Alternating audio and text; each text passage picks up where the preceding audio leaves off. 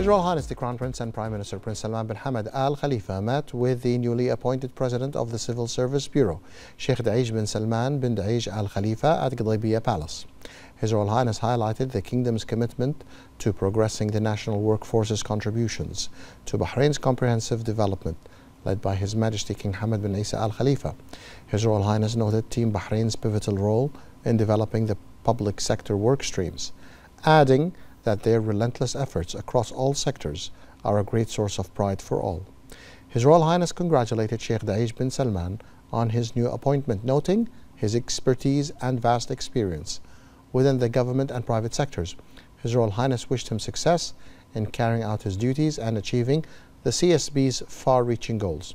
His Royal Highness affirmed the CSB's role through its organization efforts across government agencies, which supports Bahrain's workforce through furthering efficiency and productivity. For his part, Sheikh Daeij bin Salman expressed gratitude and appreciation for meeting His Royal Highness and noted His Royal Highness's commitment to developing the government workforce and supporting all the initiatives that enhance their capabilities for excellence and creativity, which reflects positively on the government's performance.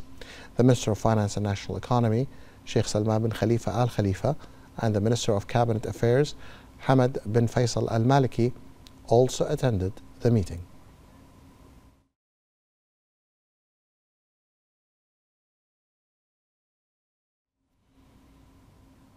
His Royal Highness the Crown Prince, Deputy Supreme Commander of the Armed Forces and Prime Minister Prince Salman bin Hamad Al Khalifa received the Commander of the U.S. Naval Forces Central Command, Commander of the U.S. Fifth Fleet, and Commander of Combined Maritime Forces, Vice Admiral Charles B. Cooper, at Qudaybiya Palace. His Royal Highness highlighted the long-standing relations between Bahrain and the United States, noting their deep and strong bilateral cooperation across all levels, notably in the military and defense sectors. His Royal Highness highlighted the pivotal role of the United States alongside allied countries in consolidating international peace and security. His Royal Highness noted the importance of consolidating bilateral relations across all sectors through agreements, memorandums, and diplomatic visits, such as with the recently signed Comprehensive Security Integration and Prosperity Agreement.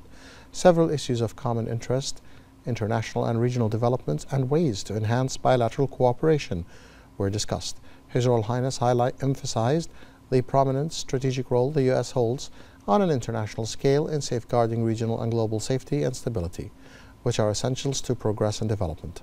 The Minister of Finance and National Economy, Sheikh Salman bin Khalifa Al Khalifa, and the Minister of Cabinet Affairs, Hamad bin Faisal Al Maliki, also attended the meeting.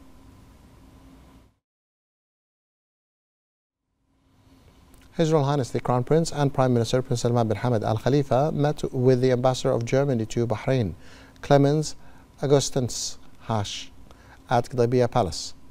His Royal Highness highlighted the strength of the Bahraini-German relations, noting the importance of consolidating the bilateral partnership across all levels to achieve the mutual aspirations. His Royal Highness was extended an invitation by the German ambassador to attend the 2024 Munich Security Conference.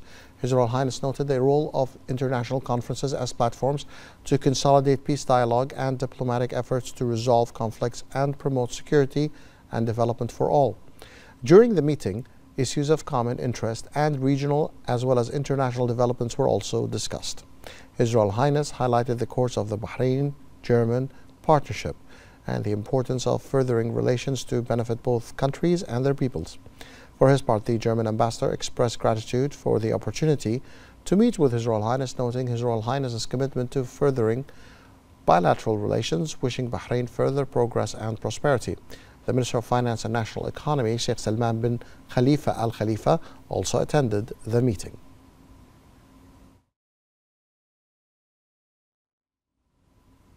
The Minister of the Royal Court, Sheikh Khalid bin Ahmed Al Khalifa, attended the inauguration ceremony of the book of His Highness Sheikh Mohammed bin Zayed Al Nahyan, Illuminations in the Journey of a Man of Humanity, by the author and Vice Chairman of the Board of Trustees of the Emirates Center for Strategic Studies and Research and Chairman of the Board of Trustees of the Arab Thought and Culture Centers, Professor Dr. Jamal Sanad Al-Suwaidi, in the presence of a number of ministers, senior officials, and invitees.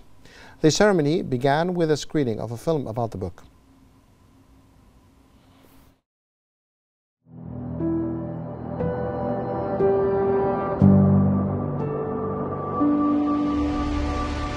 سجل التاريخ رجالا عاهدوا فأوفوا، جعلوا الوطن للسلام والأخوة مركزا، وأكمل المسيرة من اتخذهم منهجا.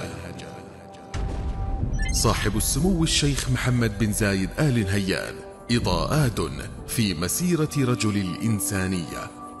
كتاب جديد للأستاذ الدكتور جمال سند السويدي، يستعرض الكتاب مراحل مسيرة صاحب السمو منذ النشأة حتى توليه رئاسة الدولة، إذ اتخذ من مدرسة زايد الثرية منهجا لتحقيق الطفرة الهائلة في دولة الإمارات العربية المتحدة.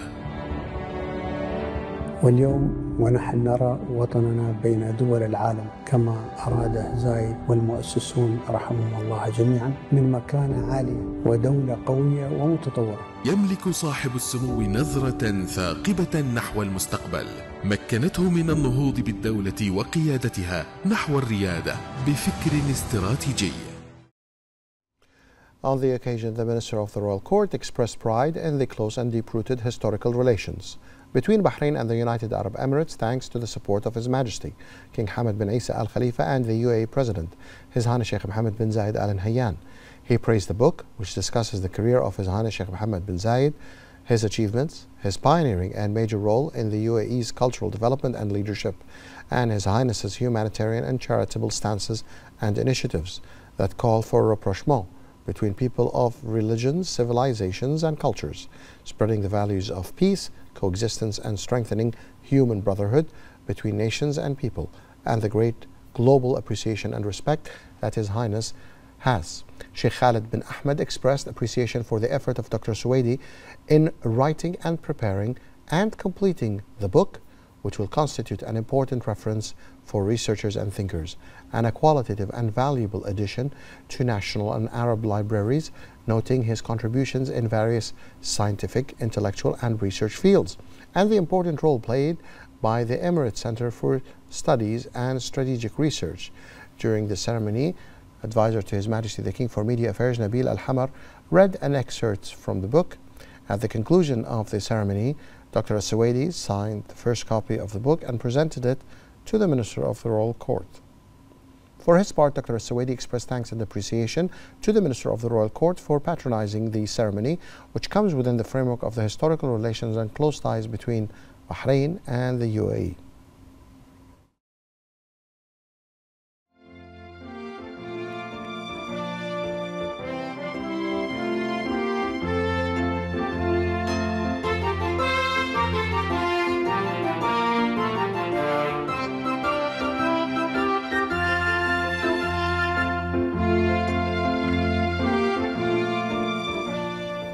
The Bahrain Defense Force has issued the following statement. The Bahrain Defense Force deeply mourns the tragic loss of the fallen serviceman, Major Mohammed Salim Mohammed Anbar, who valiantly gave his life in the line of duty. On Wednesday, October 25th, 2023, Major Mohammed Salim Mohammed Anbar passed away affected by his serious injuries as a result of the act of aggression conducted by the Houthi forces, which took place on September 25, 2023, during his dedicated service in the Arab Coalition Forces, as part of Operation Decisive Storm and Operation Restoring Hope along the southern borders of the Kingdom of Saudi Arabia. The General Headquarters of the Bahrain Defense Force extends its deepest condolences to the family of the fallen serviceman, praying to Allah the Almighty to rest his soul in eternal peace and for the injured a speedy recovery.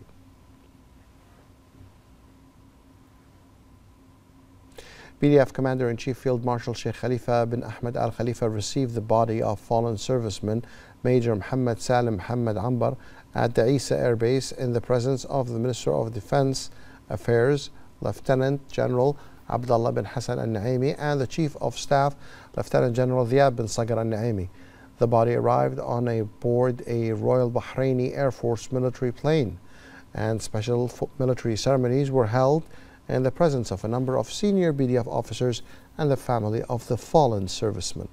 The Commander-in-Chief conveyed the condolences of His Majesty King Hamad bin Isa Al Khalifa, the Supreme Commander of the Armed Forces, and His Royal Highness the Crown Prince Deputy Supreme Commander of the Armed Forces and the Prime Minister, Prince Salman bin Hamad Al Khalifa, to the family members and their prayers for a speedy recovery for the wounded and injured. He prayed to Allah the Almighty to rest the souls of the fallen servicemen in eternal peace and to grant their families solace. He affirmed that the sacrifices of the brave servicemen are a source of pride as they have lost their lives while valiantly performing their national duties to defend the southern borders of the Kingdom of Saudi Arabia within the coalition forces to support legitimacy in Yemen, participating in the operation Restoring Hope.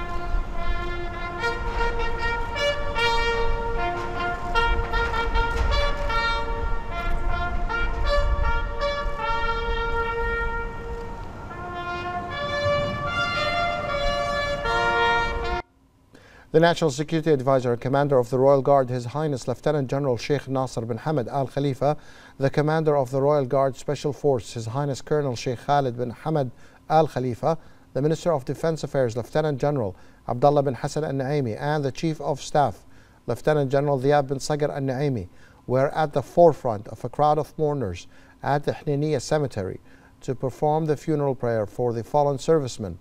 Major Muhammad Salim Muhammad Ambar, one of the brave men of the BDF, who was part of the coalition to support legitimacy in Yemen, participating in Operation Restoring Hope, stationed on the southern border of Saudi Arabia to defend its borders. Allahu Akbar.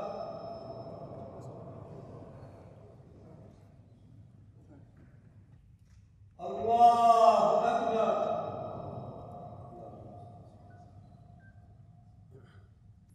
Allahu Akbar.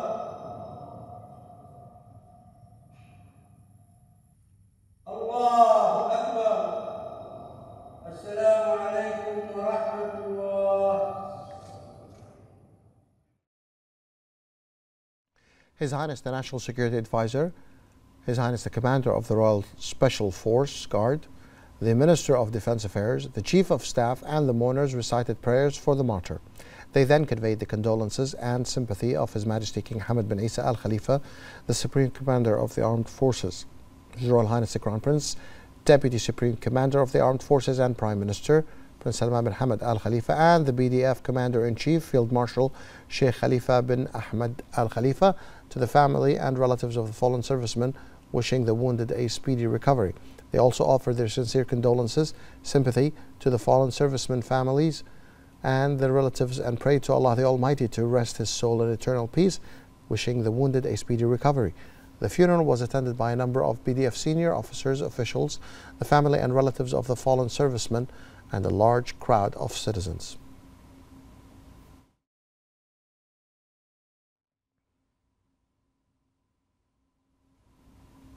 Bahrain's Parliamentary Division delegation, headed by Representatives Council Speaker Ahmed Al-Musallam, participated in a hearing for 4 female candidates for the presidency of the Inter-Parliamentary Union for the years 2024 to 2026. The 4 candidates presented their academic and practical careers and their role in parliamentary work at the local, regional and international levels. The candidates informed the heads of parliaments and representatives of their vision and programs that contribute to the continued development and performance processes in the work of the Inter-Parliamentary Union over the past years. The Minister of Interior, General Sheikh Rashid bin Abdullah Al Khalifa, participated in the meeting of the Interior Ministers of the International Security Alliance ISA in Abu Dhabi.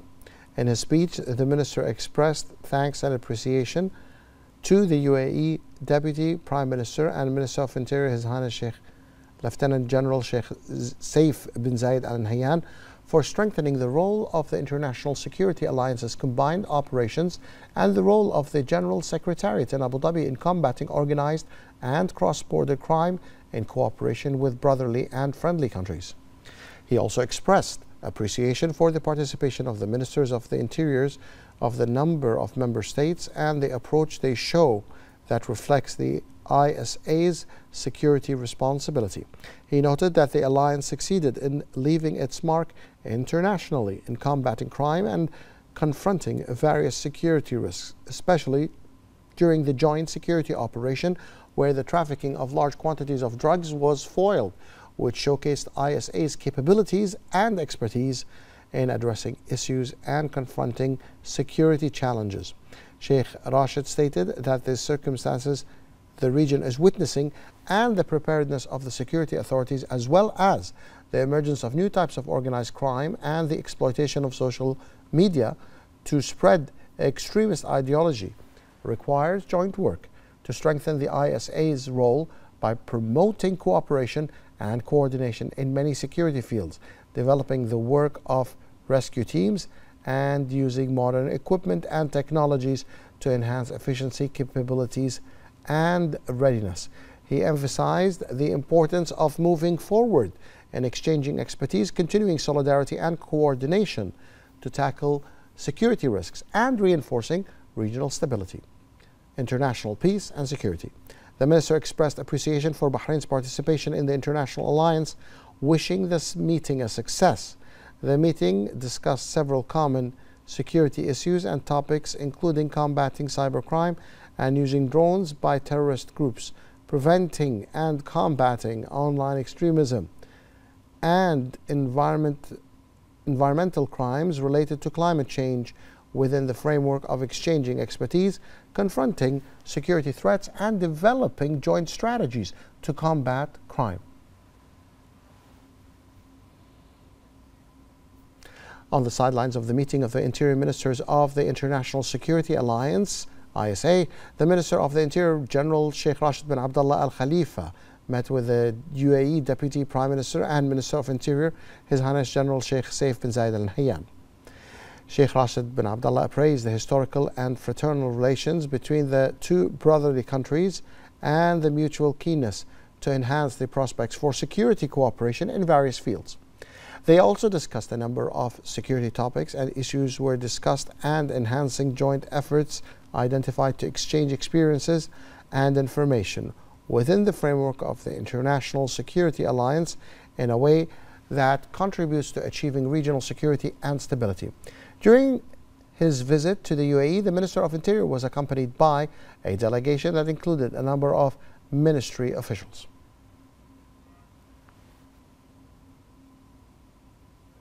In the presence of the Minister of Education and Chairman of the Board of Trustees of the Higher Education Council, Dr. Muhammad Jum'a, the University of Technology Bahrain organized the Information Technology Conference.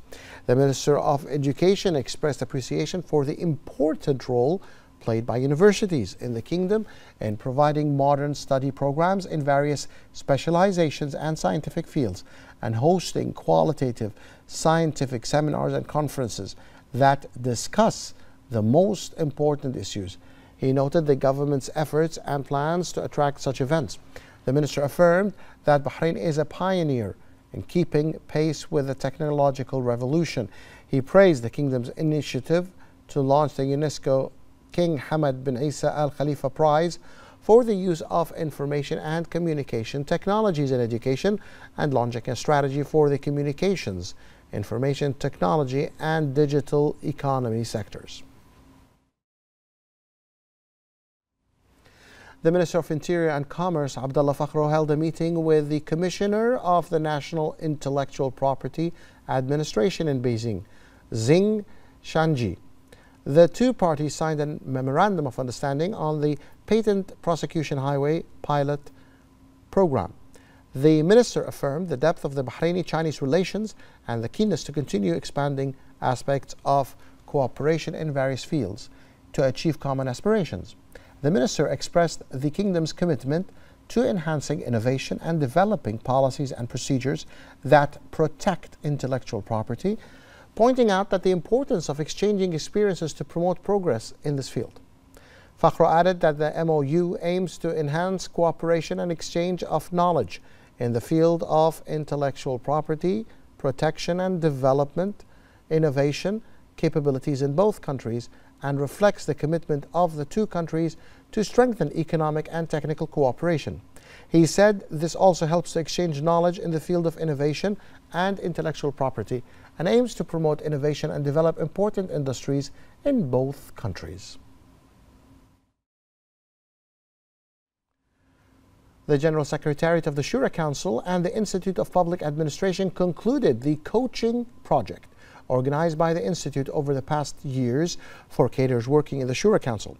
In the presence of the Director General of the Institute of Public Administration, BIPA, Sheikha Dr. Rana bint Isa Al Khalifa, the Secretary General of the Shura Council, Karima Al Abbasi, and a number of officials.